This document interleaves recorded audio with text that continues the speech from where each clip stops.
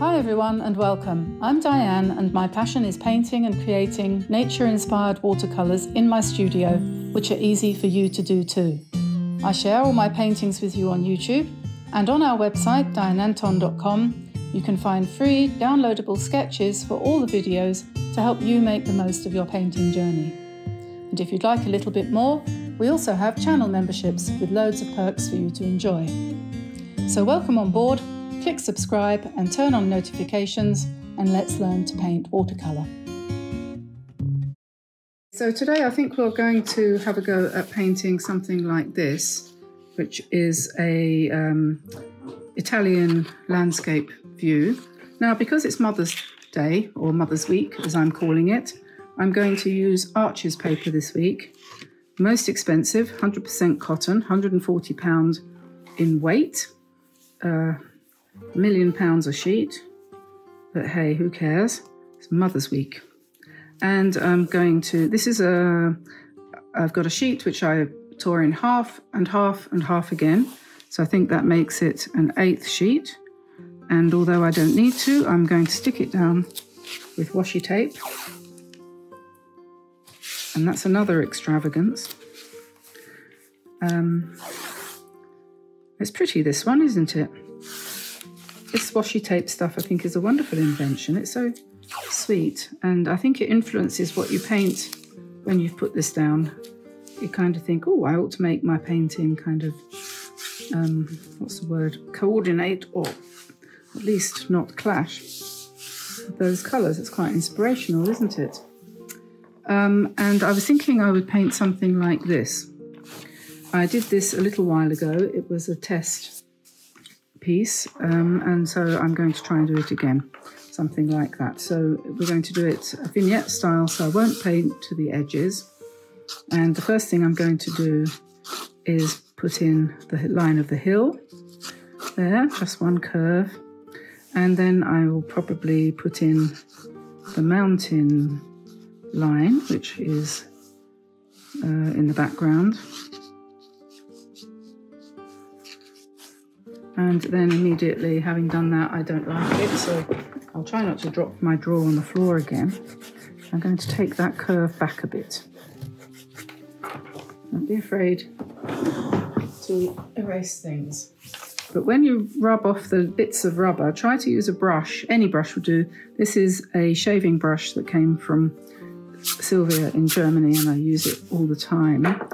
And the reason I did that is because why I changed the line, I'm going to change the line, is I'm going to put the house, well, it's actually a chapel.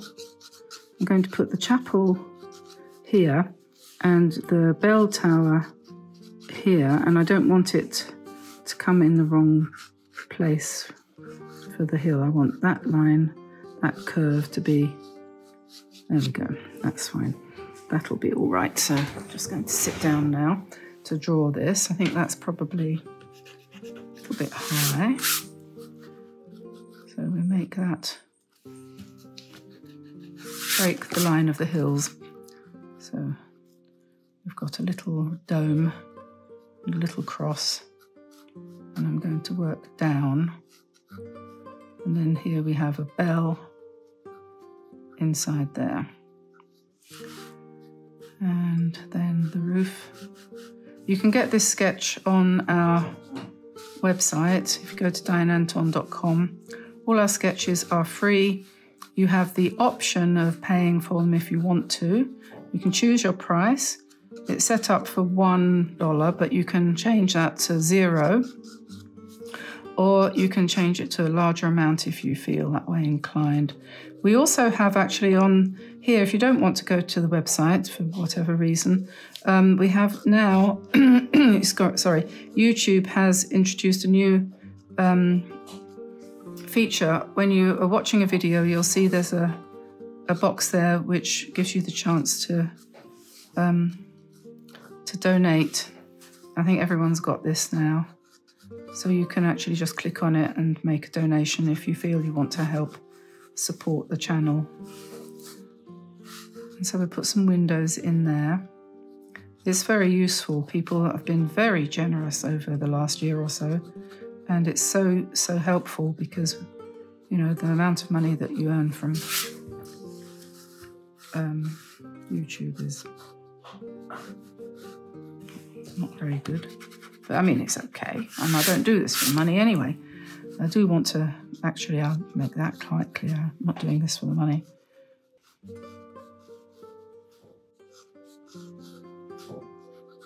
I'm doing it to try to help people. So that's the, I think it's a bit too wide. It wants to be a bit narrower, so.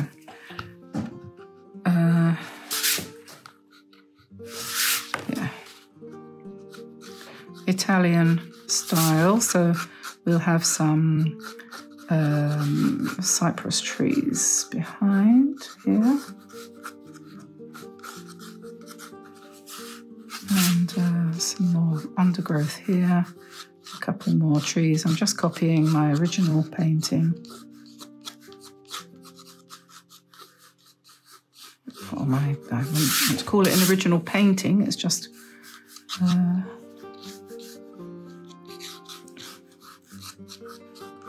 sketch. And then here in the foreground I had a large patch of poppies, so we'll just scribble something in there to indicate that. Okay, so I'll just get my paints ready. Okay, so I've got my A Gallo set of paints here, handmade in Assisi, Italy. So this is the colour swatches for this particular set. Beautiful colours, lovely intense colours. So I'm going to use that since I'm painting Italy. It does seem to be reasonable, so I'll just, I'm not quite sure where to put this. I'll move those brushes. These are my Drawwell brushes, which you can order from Japan if you want. Contact them via their website. The website is below in the description. Very reasonable prices. They're 100% synthetic, so totally consumable by vegans. And I don't much like painting from boxes of paints, to be quite honest. I prefer to use my tried and tested method of squeezing some paint into a little tin, but these paints are so nice I can't resist. So yes, it's difficult to find the space. Anyway, so we've got these 3 brushes here, and I think that's probably going to do. First thing I'm going to do is stop faffing around, and I will put some sky in. So I've got my large number 14 here, and take some clean paint,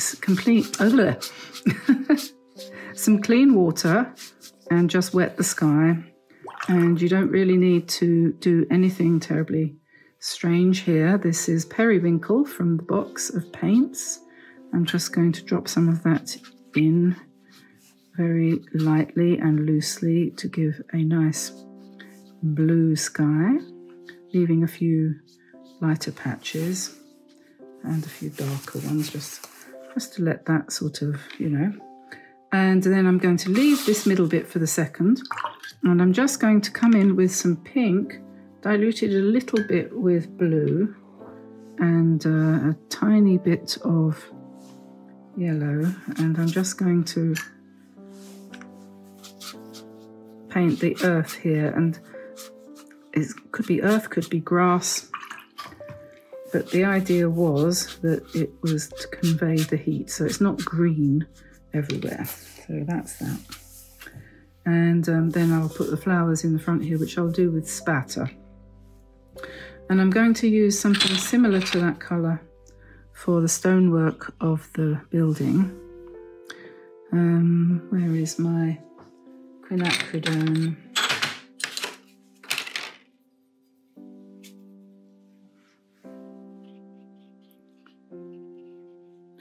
Just any kind of neutral colour really, because it just indicates stonework. And just put that in, and then when that's dry we can put the shadows, which will give us a bit more of the shape. And then perhaps we might put the roof in too, but a bit redder.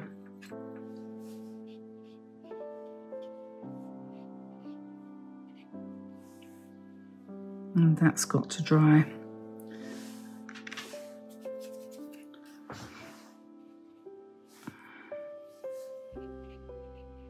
A nice Umbrian red.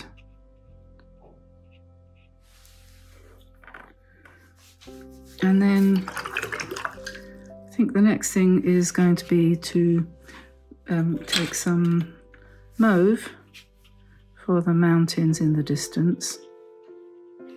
And if this, what's the word? If this runs, it doesn't matter.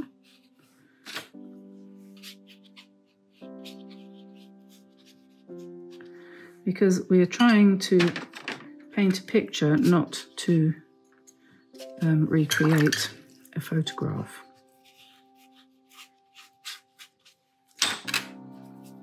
That's it, that's a mauve.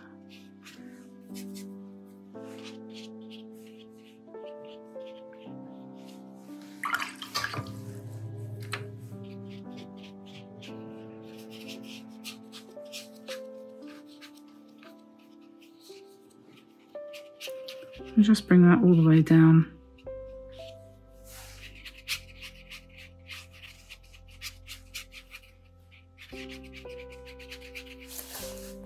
And I said I was going to do this more vignette style, didn't I? So I'll just take some of that out at the edge using a trusty tissue. Forgot that. Never mind, it's Mother's Week, I can do what I want. So then we want some dark green.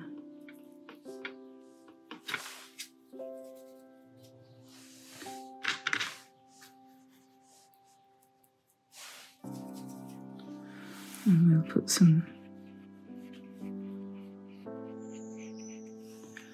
nice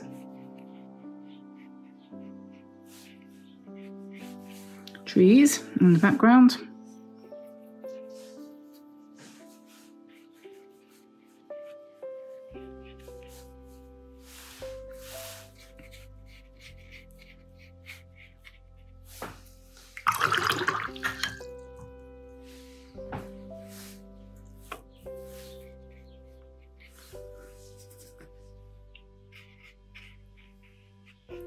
And we'll just put in some bushes just with a few strokes of green going along there. Wait for that to dry before we put in the trees and the rest. And while we are waiting for that to dry, I'm going to splash the front here with lots of jolly drops of water. And this is where we're going to have our... This is slightly greenish because that's what was in the water bowl, but it doesn't matter. So we'll just pick up some red.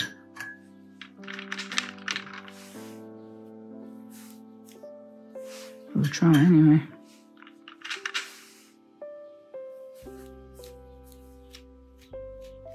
Probably ought to put a piece of paper over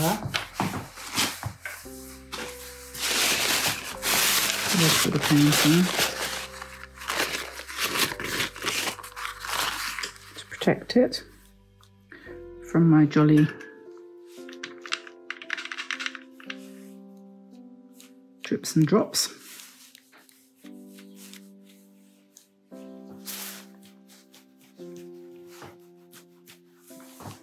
Having done some drips and drops, you just break them up and join them together a bit. Make the ones in the front a bit bigger. This is called playing. Ones in the background a bit smaller. And then perhaps we want some darker red. So I'll go to my tried and trusted alizarin crimson.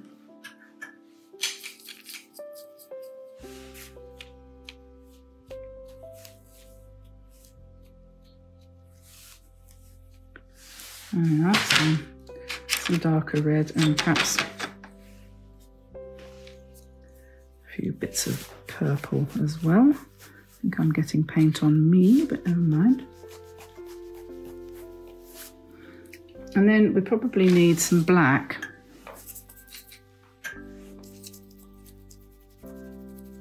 So I'll wake up this black. Wake up, black.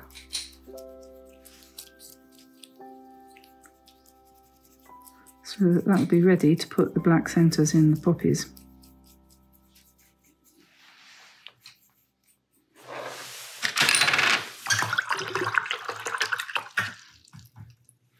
Okay, and then I'm going to go to a slightly smaller brush.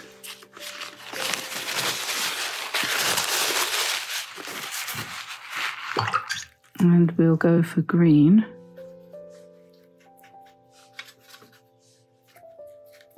Got several different greens here, you can sort of mix them together.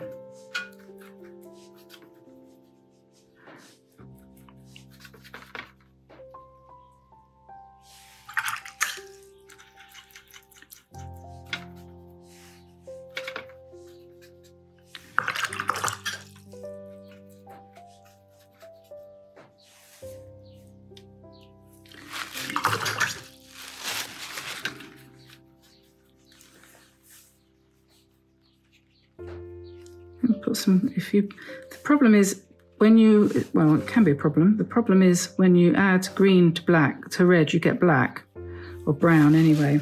So I think I'm going to wait for that to dry before I do anything else there. And I'm painting on paper which I don't normally use, which is Arches.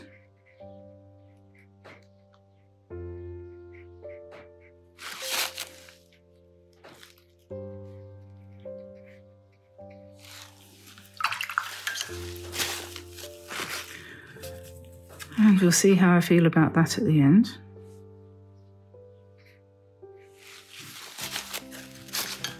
It's not dry yet.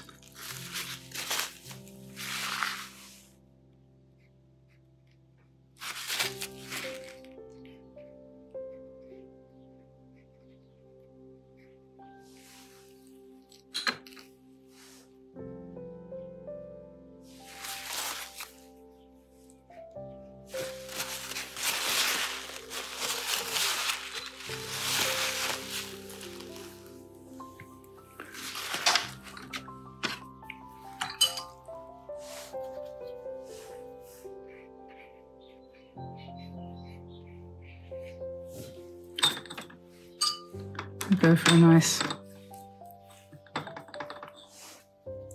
dark green for these trees as well.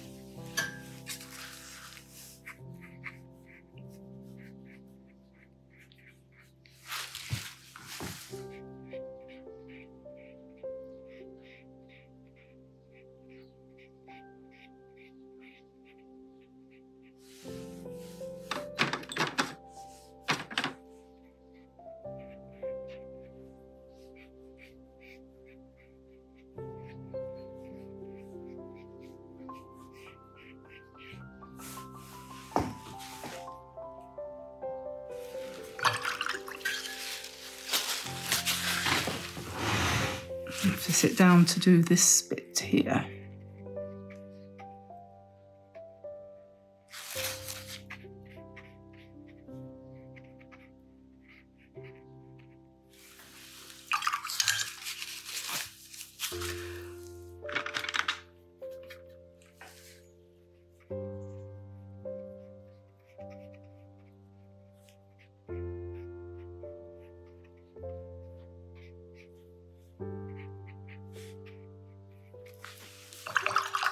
I did use some ink on the original, so I'll probably do that.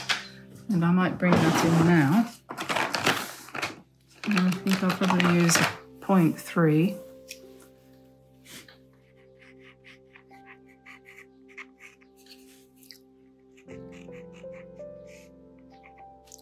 I'm just going round the lines that I drew with the paint.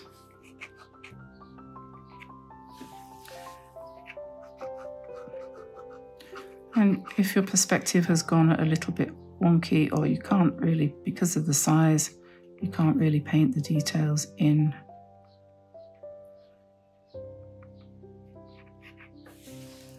you can do them with the pen.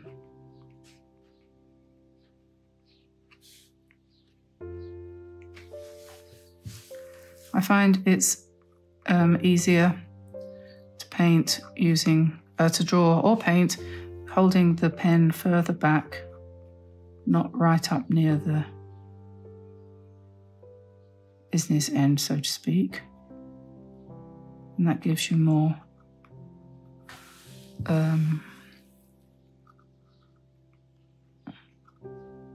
interesting shapes. I'm going to wait for that to dry a bit more before I put the pen in, but down here it's quite nice that it's running a little bit.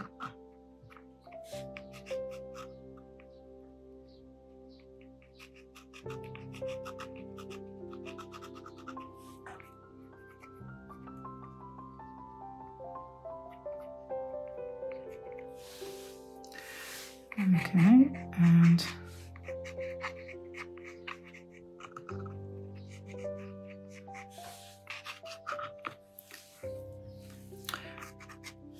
we could do some scribbles in here with the pen.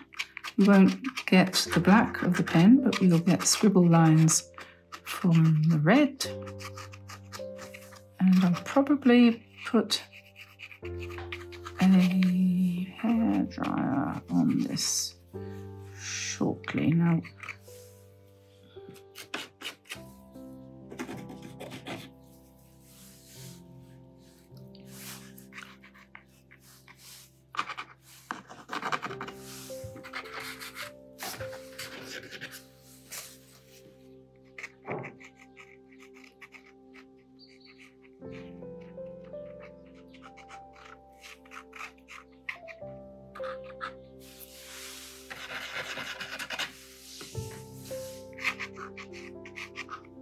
one of the first paintings I did was a pen and ink. We went on holiday to Scotland in 1977, and that was when I first really started to do watercolour. Before that I'd been playing around with oils and acrylics. But that year I didn't obviously have oils and acrylics with me when we were on holiday, so I just was doing some pen and ink, which I still have some of those paintings. One of them framed in the dining room. It's not very good, but it reminds me of the year that we spent our holiday in Arran. It's all changed there now.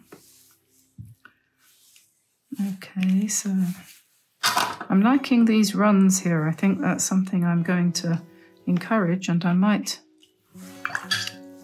encourage it a little bit more up here.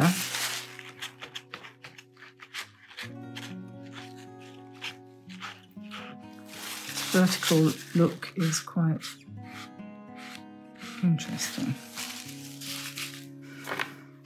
Okay, so that's dry now. The red has come up quite a lot lighter. In order to sort of maintain a kind of consistency in the in the tonality of this, I'm just going to lift some of the green out of the trees a little bit to make them a little bit lighter. You just add some water to what you painted and lift it out with a tissue, and it gives a nice texture as well. And then I'm thinking, well, I probably need another couple of trees, or one at least, perhaps here.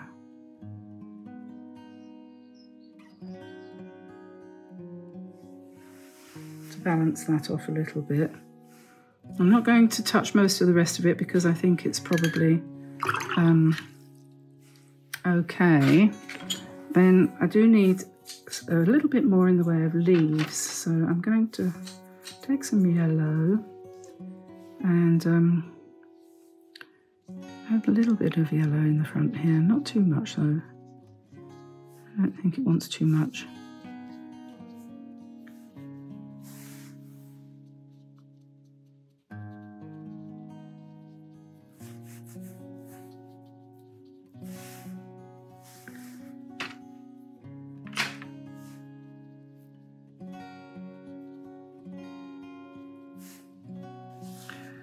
Okay, I'm just going to darken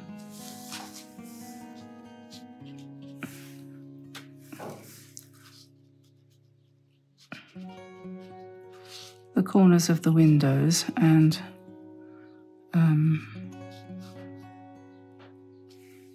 one or two little spots up there.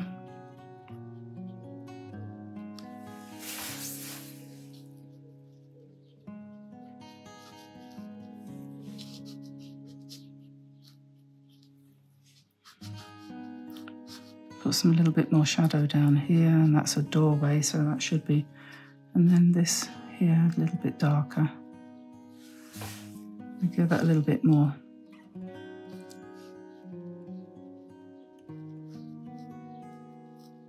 Three-dimensionality without outlining everything. And then with the blackish colour that we had, we'll just put some centres. This is just black watercolour. Just put some centres in these so that we know that they're poppies. So we'll try and find places where black centres would be.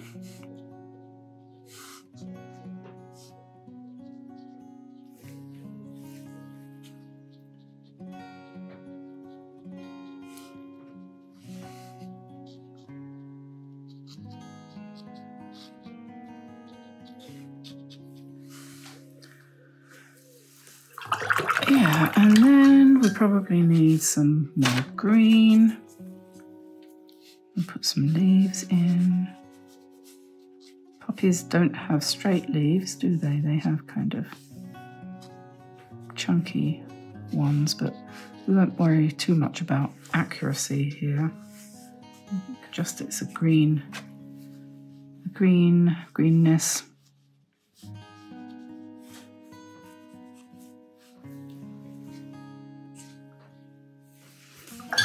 I think we'll put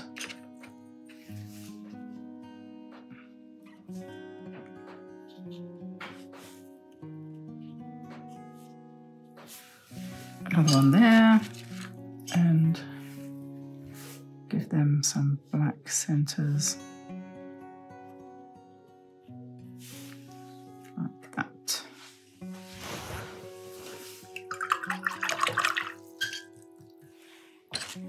I have my pen. Killed it. I've killed it, so I'll go for another one.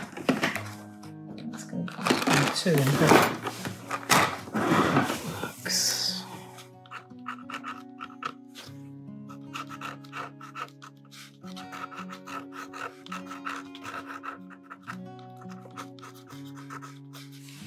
A kind of impressionistic. It's not a realistic painting.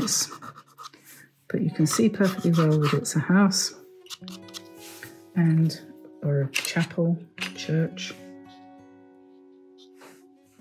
You can see pretty well that these are impressionistic poppies.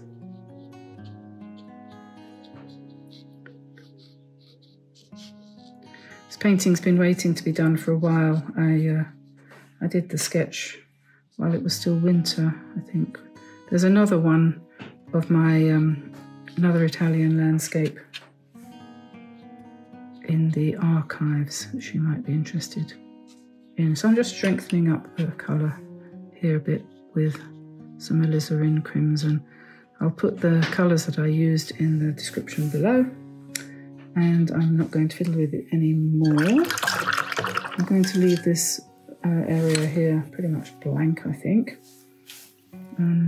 I was thinking about put a few scritchy, scratchy lines in, perhaps.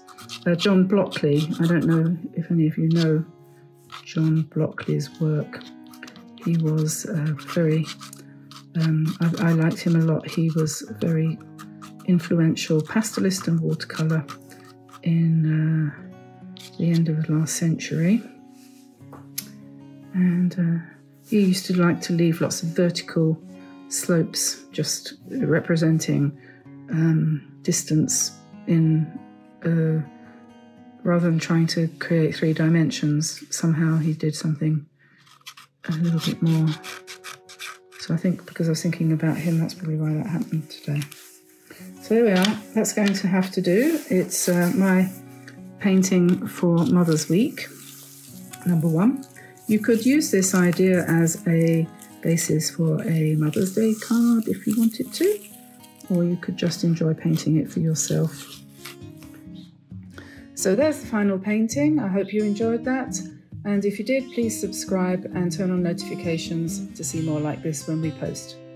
There's a couple of other Italian landscapes for you to try in our back catalogue, and we'll link to those in the description below.